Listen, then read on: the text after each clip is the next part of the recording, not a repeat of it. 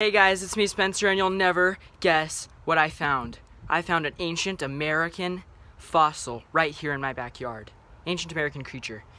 And actually, I mean, like, you would never expect it from me, you know, right? Because I'm just this normal person, you know, living just regularly in my backyard, and I find this fossil of a ancient American creature. And I bet you guys are just dying to see this, you know.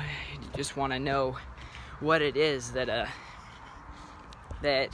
I found. It's actually under my trampoline. under the trampoline. Here it is. You guys ready to see it? Right here. Here it is. The head.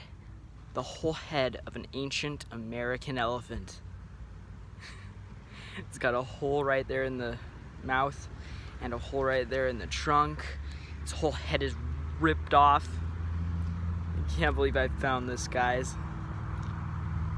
This prowled around my home years ago. Years. At least I'm assuming. I don't know who its previous owner was or what the case is there, but I found it when I moved in not too long ago. Nah, it was actually a while ago, but anyway. But wow, look at its eyes, its ancient eyes. The ancient American elephant.